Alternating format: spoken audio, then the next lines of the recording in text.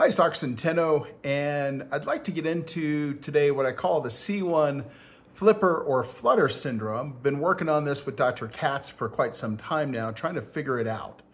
So basically, this is a DMX from this week. There's some abnormal motion of C1 here.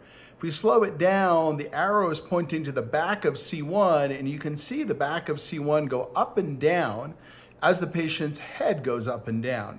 And that's not normally what happens. Normally, there's independent movement there between the skull and C1. So this is a more normal DMX run, and you can see on this one something different happening. And if we can compare them, on the right, you're seeing that the back of C1 moves smoothly and independently of the skull, whereas on the left, they're linked. Now, the only way that I can think that that's happening is that you have to have a loose transverse ligament for that to work, because that ligament is binding C1 to C2. So here, if we model it, you can see a loose transverse ligament would allow this kind of motion to occur.